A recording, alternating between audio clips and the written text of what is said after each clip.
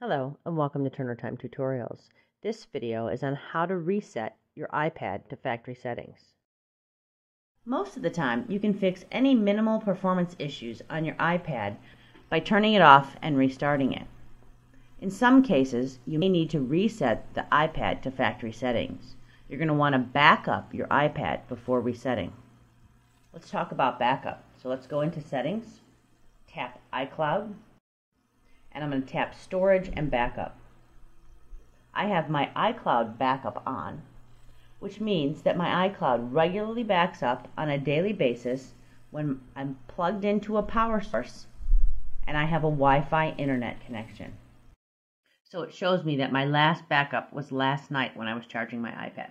You can also tap Backup Now to ensure that you have a most recent backup of your iPad. If you don't use iCloud, you're going to want to plug your iPad into your laptop or computer and use iTunes to get a proper backup. Besides performance issues, there are a couple other reasons that you may want to reset your iPad to factory settings. If you're giving your laptop to someone as a hand-me-down or selling it, you don't want to sell it with the personal information on it. Or if you're taking it for repairs, you may not want that personal information accessible. So now let's talk about resetting. We're going to stay inside of Settings, and we are going to tap General. Now we're going to scroll down to the bottom of the page and we're going to tap Reset.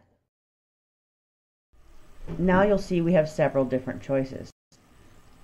Reset all settings, erase all content and settings, and then several other choices down at the bottom. Erase all content and settings is the choice that you're going to want to choose. So tap that and follow the on-screen prompts.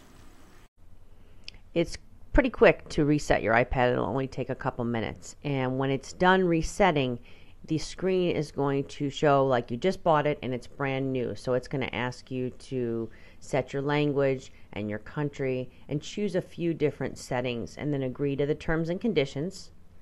And you'll see a progress bar as you go through these steps. And then your pre-installed apps will be installed first, like Notes and FaceTime and all those other apps. And then you'll see a page full of your other applications waiting to be loaded. When the restore process is complete, your device will restart. And then you should probably connect to iTunes to sync any of the data that wasn't contained in your backup, like music, videos, and other apps.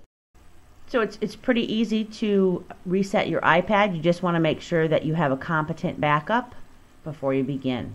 If you have any questions, please email info@getturnertime.com. Thanks for watching. Have a productive day.